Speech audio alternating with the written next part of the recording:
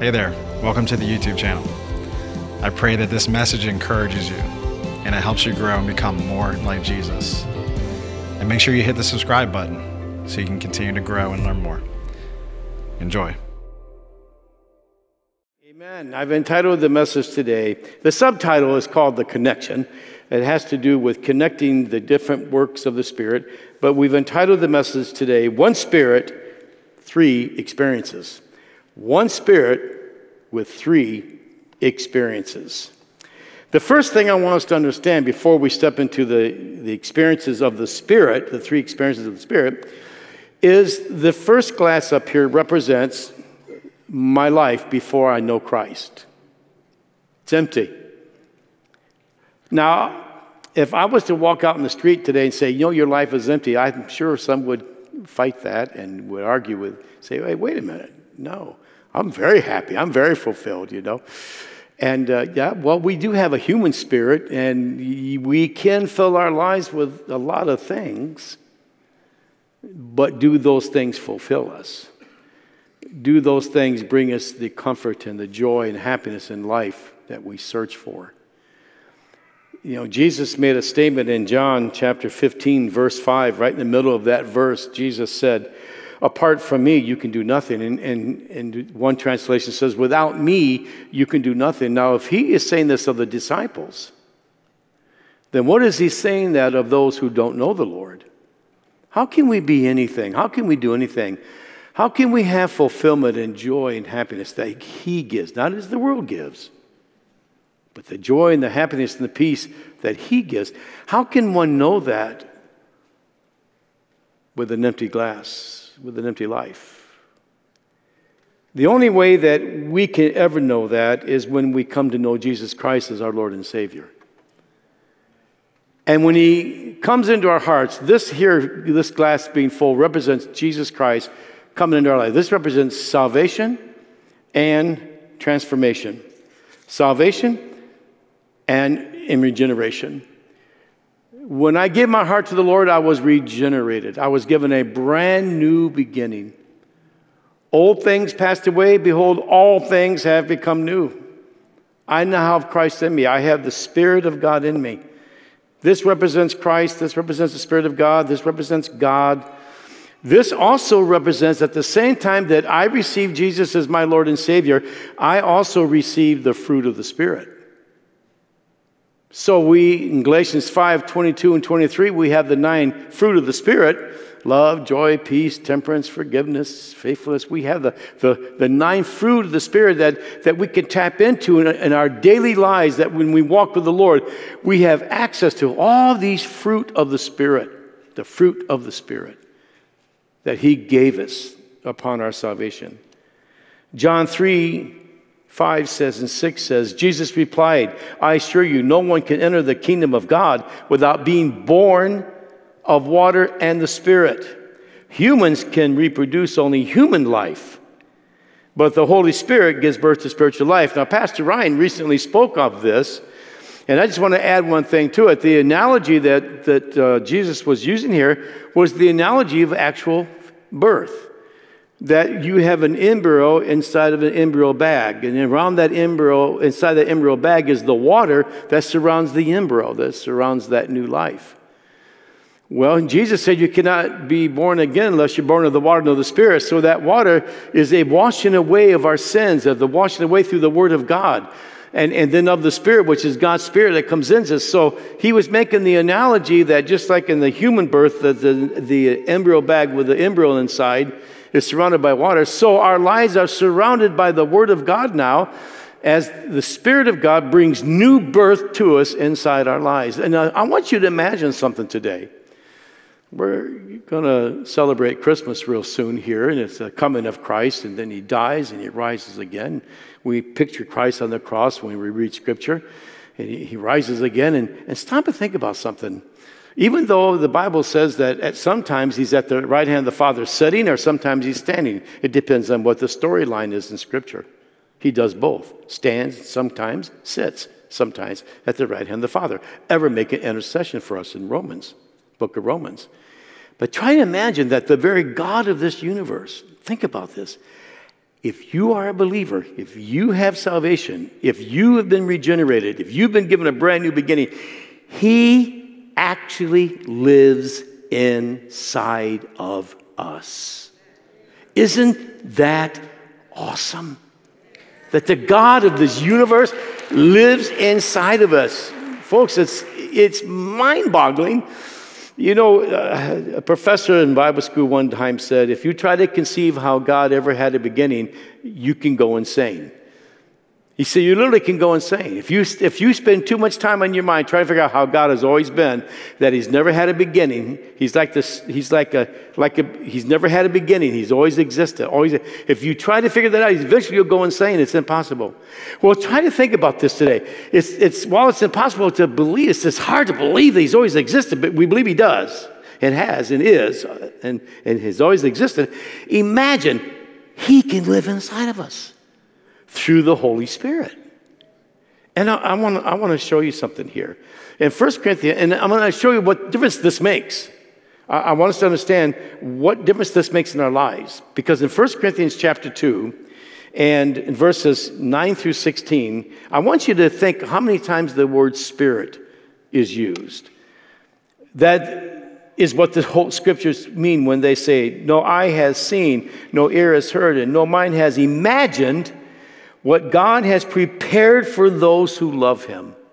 In other words, you cannot begin to conceive of what God has in store for you. You can't imagine it. Now think about what you want God to be. Think about what you want God to do for you. Try to imagine that. That's way beyond what we can imagine. Amazing.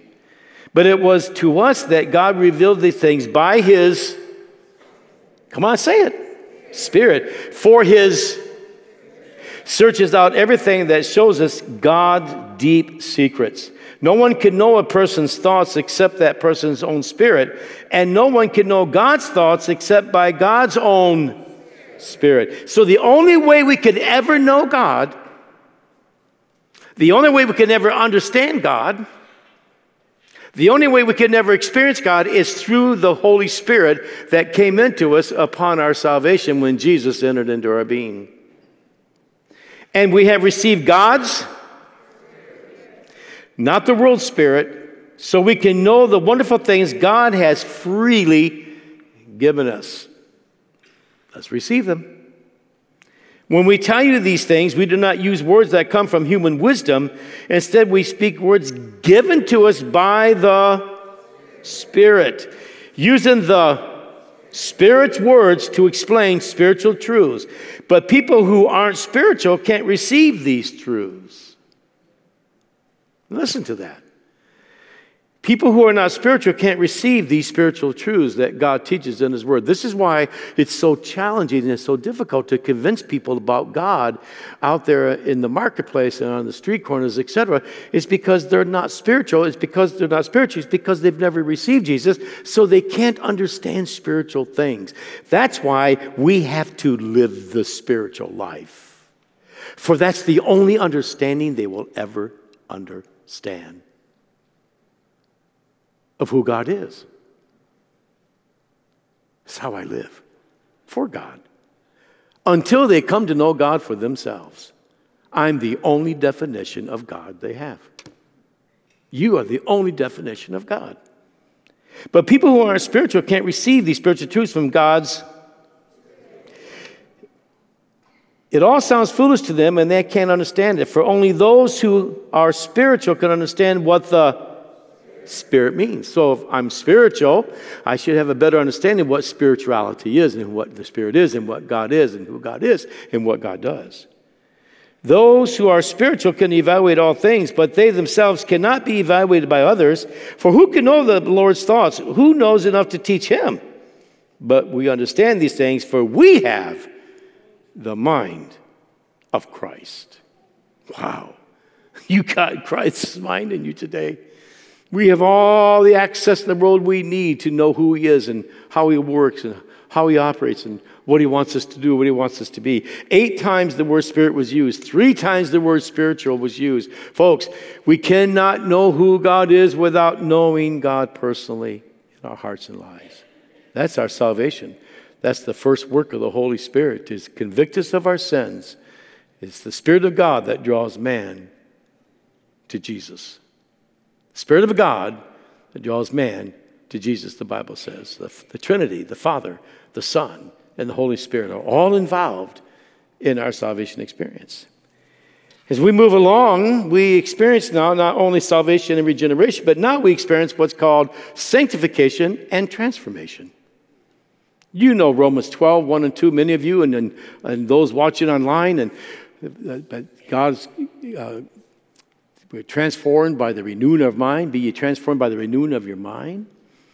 There's a transformation that comes, the renewing of our mind, as we worship the Lord, as we walk with the Lord, as we experience our salvation, as we experience this regeneration, this newness of life, and as we are transformed, we experience what's called sanctification. Sanctification is a process whereby we grow in our Lord daily. It's a process whereby every day we grow in the Lord, every day we make choices. Sanctification is an act. It's an active verb that has to do with change. As Pastor Ryan said last week, we've been set apart for holiness. Now we walk in that holiness. Now we produce that holiness. Now we become holy producers of the kingdom of God and the workers for God. Now there are two ways in which this happened. And what I call this is I call the third class here, which is the second work of the Holy Spirit, I call it the stirring of the Spirit. This is what I call the stirring of the Spirit. The Spirit stirs us within.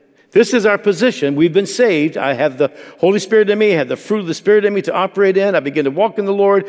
But now I begin to experience the stirring of the Holy Spirit through this sanctification, through this transformation. In other words, it has to do with it being active. Do you think Jesus just wanted us to be saved and come to church on Sunday for an hour, hour and a half a week, and that's it? That's all we experience in Christianity? Absolutely not. He had big plans for us from the beginning of time to use us for his kingdom so that he could stir us. So there are two ways that this stirring takes place. Number one, the first way it takes place is through my initiative, my intentionality to come before the Lord in reading his word, in meditating, and witnessing, and serving him, and praying, and worshiping the Lord, and spending time with God, and getting to know God, where I take the initiative to stir up the Spirit. My praying can stir the Spirit into action. It can. My praying can stir the heart of God to move. God moves through prayer. I can help stir the Spirit of God up in my life by me taking the initiative and taking the time to jump in and not just think this is enough to do what I do on Sunday. Oh, no, honey. I've got to do a lot during the week. I've got to be active and busy during the week. I've got to make sure that I'm doing everything to get involved in the spiritual things that God has called my life to and your life too. Which brings us to the second thing, because they are sisters. They're brother and sister. They work together. They're meshed in together so much they could hardly be separated. But then the second one is this, that through his Spirit within, he manifests himself. He comes alive in me. He stirs me. He stirs me up. He stirs me up. I was getting in the car one day at Food Line, and I noticed a lady came out, and she didn't have her cart of food. She had a small cart of food. She didn't have her food with her. And she stood there, and she looked troubled, and the Spirit of the Lord spoke to me. The Spirit of the Lord did what? Stirred my heart and said, go talk with her. I kind of hesitated because I just wasn't sure what. I wanted to make sure I was hearing from the Lord. Nothing wrong with that. Nothing wrong with that. But I really felt this push of the Holy Spirit. Go talk with her. So I got out of the car. I was getting ready to pull away. Got out of the car, which I said, ma'am, I noticed you didn't come out with your groceries. And she said, well, I didn't have enough money. I couldn't get them. And I'm waiting for a ride. I don't know where my ride is. I'm waiting for a ride. She looked so troubled. I said, let's go inside. We went inside. There sits the cart of food. We took care of it, paid for it, sent her on her way. Folks, I didn't say that to brag. I said that to tell you to pay attention to the Holy Spirit who's telling you to take care of the poor and the needy. the Lord stirred my spirit. I took what money I had, that's his money in me. That's my money I carry is his money. I took his money, paid her grocery bill. She got to go home with the groceries, and I walked away with a giant blessing.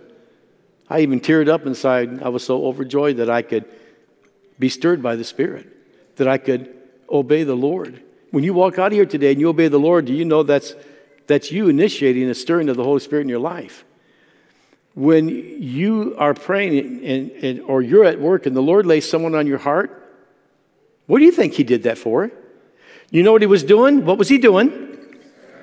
Your spirit to pray for that person. When you're at work and someone is very, very, very, very troubled and they're very hurt and they're very upset about something, and all of a sudden you know you should pray for that person, but you're feeling this nudge inside to go talk to them and ask them if they're okay. What is that? Now, we may think that that's just us being good people. And you know what? You're good people. And you could do that just being good people.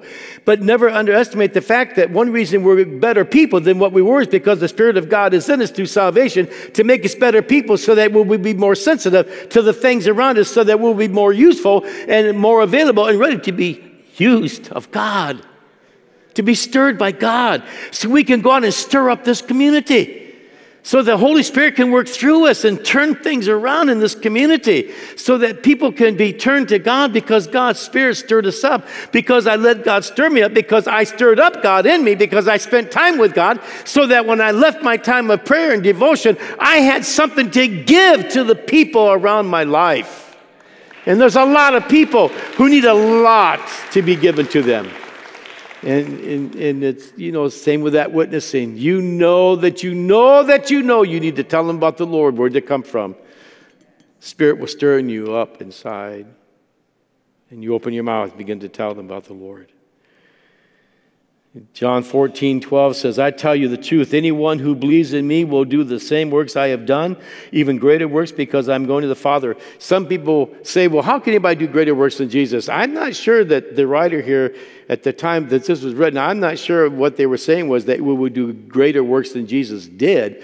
I believe that if I understand the structure of this in the original language, in the Greek, my understanding of this verse, that it had to do with that you would do the same kinds of works that Jesus did, and there'll be many more of those works being done because there's more Christians doing them. So the greater works had to do with more people doing more works for the Lord instead of Jesus doing just his works. It's all kinds of people doing the works of the Lord. That's the greater works he's talking about. Look at the people's lives you can touch this week that others of you will never touch, but you will touch because you're the only ones that will come in touch with those people. Isn't that cool? Can you believe this? Can you believe this?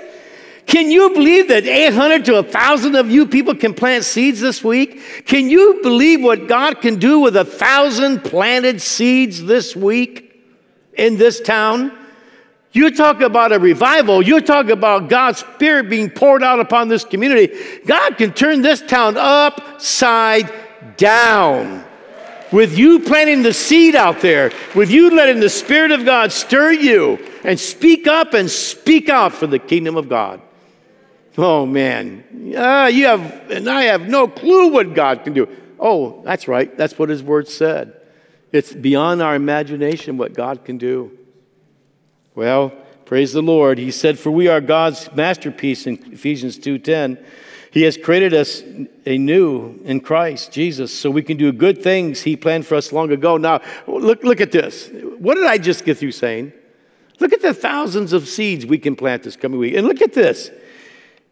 So we can do the good things. Look at these words. These are awesome words. He planned for us long ago to do. What does this mean? Okay, here we go. There's not one thing you're going to do this week for God, but that he didn't plan a long time ago for you to do. Oh, man. Now, what does that mean if I walk out of here and don't do it? Was that just a little bit convicting? Think about it. If he's got all these things for us to do, and I walk out and don't let the Spirit stir me, and I don't stir up the Spirit in me by spending time with him, what does that mean? I don't want to be caught not being ready to do what he planned in my life a long time ago to do. Say, oh, Pastor, I didn't know that. I didn't know I was supposed to do that when I got saved. That's okay. You just turn your life over to the Lord. You're no longer your own. You've been bought with the price of his blood. We are God's property. He is a jealous God. The Bible in the Old Testament, his name is jealous. He's a jealous God. He loves us, and he wants to use us. Don't be afraid to let God use you this week. Drop the seed. Watch him grow it. And everyone said, amen. Amen. So the next time you have an urge to pray, pray. Urge to witness, witness. Urge to help, help. Do it. Which brings us to our third experience of the Holy Spirit that Pastor Ryan will be spending time with. I'm kind of like the connecting message between what he's preached and to bringing it to today for the future. And this is where we experience is what we call the infilling of the Holy Spirit. Everybody say infilling. And what that means is that you hear the terminology baptized in the Holy Spirit, and that is correct, but the baptism of the Holy Spirit is really what's called the infilling of the Holy Spirit, which is that when I got saved, the Holy Spirit came in me. The fruits of the Spirit came in me. The best fruit you'll ever eat in your life, by the way. And then we were given, that's salvation and regeneration. Then we were given the sanctification and transformation through the Holy Spirit stirring us inside to great experiences. And by the way, I want to give one experience that borders the supernatural so that we'll see the two beginning to work together. I remember a time when I was in my mom and dad's trailer with my family. We were having fellowship one Friday evening, and the Holy Spirit spoke to me and said, get home right away, your son's in trouble. That was Aaron. He was in trouble. That's all the Holy Spirit gave me. And I said to my wife, hon, we got to go right now. Right now, we got to go. Mom, Dad, love you, got to go. I didn't tell them what was going on. I just didn't tell my wife at the time what was going on. Got in the car, went home, said, hon, something's wrong. Aaron's in trouble. The Holy Spirit said, go home. Aaron was at the youth group, so that was puzzling to me. What I didn't know was that he was dropped off at the bowling alley area from youth group, correct?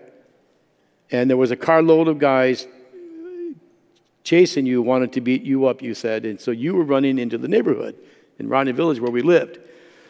Well, when we drove up, we got home at just the exact time that Aaron ran up to the door. I said, son, what is wrong? What's going on? He said, well, there's a carload of guys that were trying to pick me up, to beat me up, or jump out and beat me up. And I had to take off running. And we got home just when he got to the front door. So if they were still out there, we were there. Now, where did that come from?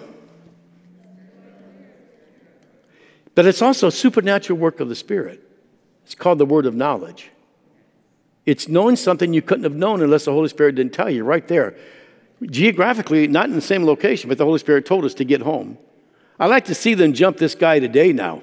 That would be a different story. I don't think my son would run just yet. I think he'd check it out first before he'd run. But anyways, the point is, we just don't realize how many times God is urging us to do things. We need to obey that voice. Listen to that voice of God. Listen to that word and obey it. Amen? Amen. So let's get back to this. Infill with the Holy Spirit. What is the infill with the Spirit? Watch this. The Holy Spirit, same Holy Spirit. Baptism, Holy Spirit, infilling, same Holy Spirit. Holy Spirit, Holy Spirit, Holy Spirit, all three the same. Over the years, if I ever had a question that was asking me of people, so many times people thought that this was a different experience, a different Holy Spirit that comes along the scene. No, all one and the same. In fact, Scripture says there are different kinds of service, but the same Spirit distributes them all. So it's the same Spirit, salvation, stirring, infilling. And here's what happens. We get infilled, and all of a sudden, we start to experience these supernatural experiences of the Holy Spirit in our lives. There are 9 supernatural gifts. Oh, there's all kinds of other giftings. But I want to read to you the 9 gifts of the Spirit. It's the message of wisdom, the message of power. By the way, the word wisdom has to do with future, not just the ability to know how to supernaturally handle something wisely. Somebody once said that wisdom is the offshoot of knowledge, that when you have the knowledge, now you have the wisdom to know how to handle the knowledge, the gift of knowledge. Those two work together. But the word wisdom here in the Greek also has the ideal of future understanding, has the wisdom of understanding things of the future, okay? And to another, message of knowledge by the means of the same Spirit. To another, faith by the same Spirit. To another, gifts of healing by that one Spirit. To distinguishing of spirits, a very important gift of the Spirit. The supernatural ability to know what's of the devil, to know what's of God, and to know what's of man. But the word there in the Greek for the word discerning has to do with discretion. Having the ability to have discretion between what we know as the enemy, what we know as God, what we know is of human origin. It's important to be able to know the difference between the 3 of those. And it primarily has to do with discerning of evil spirits. So we know when evil spirits is at work. To another, the different kinds of tongues. To another, the interpretation. And to another, the prophecy. And listen to this. It says, all these are the work of the one and same Spirit. The one and the same Spirit. And he distinguishes them to each one just as he determines. In other words, I don't own these gifts. And that gift of knowledge that God uses me in from time to time, and he's used me a lot, I didn't own that gift. When I would give a prophecy in church at times, I didn't own that gift, but God used me in it. You don't own the gifts, but you're used in those gifts. When you're filled with the Holy Spirit, he gives you the power. This is like an extra boost of his power.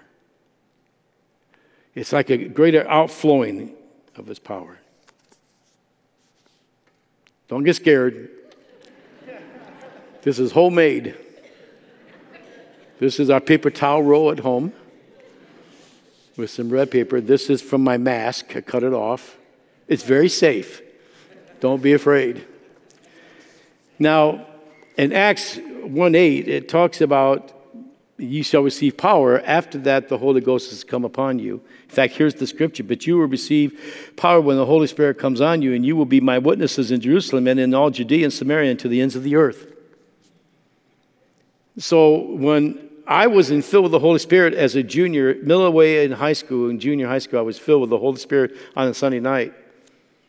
I didn't want to go home. I just wanted to stay at the altar and be filled. I broke into this heavenly language I had never spoken before, and I just didn't want to go home. And I was at the altar praying for a gentleman to be filled with the Spirit, and here I wasn't filled with the Spirit. It didn't make sense to me, and I said, when the Lord was speaking to me, he said, go to the altar and pray for Steve to be filled with the Spirit. I thought, Lord, I can't. I'm not filled with the Spirit. I stayed nilled where I was. We were big on altar calls on Sunday night. You didn't have church without an altar call. Some Sunday nights, that's all we had. And sure enough, the Lord spoke to me again, go pray for Steve to get filled with the Spirit. I said, Lord, I can't do that. I'm not filled with the Spirit. It just don't seem right. I can't do that, Lord. I'm praying. And the Holy Spirit speaks to me. He says, go pray for Steve to be filled with the Spirit. And I looked up, and I saw my dad. He's over there, and he goes, he did. He had that look on his face. He didn't have to say a word. He looked at me and he was saying, get to the altar. That's what his face was saying. So I got up. So, okay, Lord, I got behind Steve, laid hands on Steve. I prayed for Steve to be filled with the Spirit. I got attacked by 3 godly, Holy Ghost filled, old, don't take offense to that, old ladies on their knees got behind me. All 3 laid their hands on me very gently. And I got gloriously filled with the Holy Spirit. And I began to just lose it in the Spirit. Steve never did get filled with the Spirit that night. I don't know what happened there. I felt so bad for Steve. He never did get filled with the Spirit, but oh my goodness, I got gloriously filled. I just hope he did eventually, but I got gloriously filled. I didn't want to go home. And by the way, that very next day, I started carrying my Bible. All of a sudden, I had the urge to carry my Bible. I carried it for the rest of my high school career. Now, I want to show you something. I want to explain this to you. This is a hunk of dynamite. And if I threw this out there, it would do nothing. Wouldn't do what it could do. That means that this is power potential. It's got a lot of potential power, doesn't it? Now, if I light this fuse and throw it out there, where are you going to go? I'm out of here, as Dorothy would say. I'm out of here. She would say that at our team meetings. I'm out of here. So we're out of here. We're going to run as fast as we can, hit the floor because it's going to explode. You see, that's the difference between these two and this one. It's the same spirit, but what happens is I'm saved. God stirs within me, uses me in awesome, God uses you awesome ways. We already said that. But now I've access to the baptism of the Holy Spirit, to the infilling of the Holy Spirit. Now I have access to the supernatural gifts of the Spirit. Now I become power explosive. Honey, I can go out there and explode for God. I can explode for the kingdom. Because I've got the supernatural power of the Spirit to lead me in the gifts of the Spirit. Folks, you want to experience the supernatural gifts of the Spirit. Are you saying that God can never use me in the gifts of the Spirit if I don't have the infilling of the Holy Spirit? No, God can use you in the gifts of the Spirit if He wants. But why should we settle for less than what we can have and experience? Because you see, here it's expression and manifestation. Salvation, regeneration, sanctification, and transformation. Thank you. And this one is our expression and manifestation, which leads us to our seventh one, glorification, which is our eternal home in heaven. Now you have all the shuns given to you today.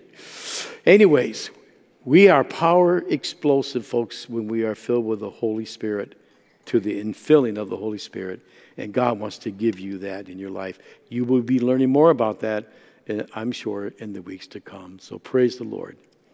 I want to just give us some takeaways before we close today. Number one, to start the connection with God is through salvation and regeneration. He makes us behold, old things are gone. Behold, all things become new. And I need to explain one more thing. It comes to me right now. This is where the Lord is speaking. I need to share this. I did in the last service. Under salvation, I want us to get accustomed to the word justification. The word sanctification is to be set apart, to be declared holy, to set apart. Justification does the same thing. It means to be set apart, but it has another active meaning to it. It means justification means just as if you've never sinned. Can you imagine that? Can you imagine how awesome and merciful and gracious God is? To handle us as if we have never sinned. Now, if I walk out here today and I do something that wasn't right, and God's Spirit comes and says, yes, Lord, do you remember when you had that ill thought about that person? Yeah. Not good. Okay, Lord. He said, I had to write that on your board up in heaven here. That wasn't good. You need to take care of that. Okay, Lord. Lord, I'm sorry. I want to grow in you. I want to experience you. I apologize, Lord, for those thoughts. I apologize for that act. I apologize for what I said. I apologize for what I did. I apologize for what I said. Whatever it may be. I apologize for what I saw. Whatever it may be. And the Lord says, thank you. It's covered. Psalms 34:18, but God saveth those that be of a broken spirit, those of a contrite spirit. I'm sorry, Lord. No problem, Pastor. I just erased your board again. The slate is clean as ever. Folks, can you imagine walking around with our past being so under the blood that tell them that they should have been in church instead of calling you? Can you imagine? Imagine. Jesus looks upon us as if we have never sinned when we give our hearts to Him. How awesome is that? Enjoy your freedom that we read about. Amen? Amen. Here we go. To start the connection with God is through salvation and regeneration. To stay in connection with God is through sanctification and transformation. We are transformed by the renewing of our minds. And to be used supernaturally is to have expression and manifestation of his power through you. So we have the Spirit, which is the same with 3 experiences. Don't fall short of any of them. And today, for those of you online and those in the service, if this is your life right now, we can change that. We can change that by helping you pray a prayer today that will bring into your life this experience. Salvation through Christ. Transformation through his power. All we need to do is acknowledge our need for him. Listen, you know if this is working. And I'm going to tell you right now, I can answer that for you. You know it's not working. You know it's not working, folks. You know it's not. That's why you're not happy inside today. But God has a happiness and a joy and a peace that the world doesn't offer you, that he gives you through this. And through a simple prayer today that we're going to pray, we encourage you to invite him in. And then let us know by calling the church or online that you prayed the prayer, you online and you that are in the service.